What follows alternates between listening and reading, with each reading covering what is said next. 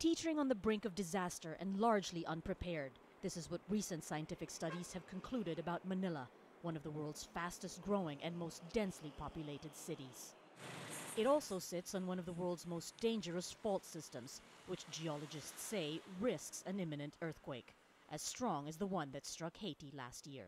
And a magnitude 7 earthquake is equivalent to the detonation of 1,000 Nagasaki atom bombs, only that it happens below the ground.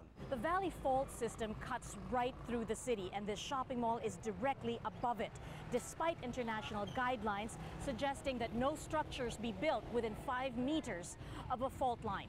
But clearly those regulations aren't always followed. Juana Awayan's house is right above the same fault, but she didn't know that when her family moved in 20 years ago. An earthquake soon after nearly split the home in two, and it's been sinking into the unstable ground ever since. We have nowhere else to go. We are just making do with what we have here, and it's getting worse. When it rains, we can hear the movement of the stones, the walls, and there is that sound, and I say, that's it. Even bits of stone fall from the top. There are many Filipinos completely unaware of exactly where the fault lines even are, or what precautions need to be taken should there be a quake. The most recent study conducted by Japanese scientists here says at least 34,000 will be killed should the big one strike Manila, and 40% of low-rise structures will collapse.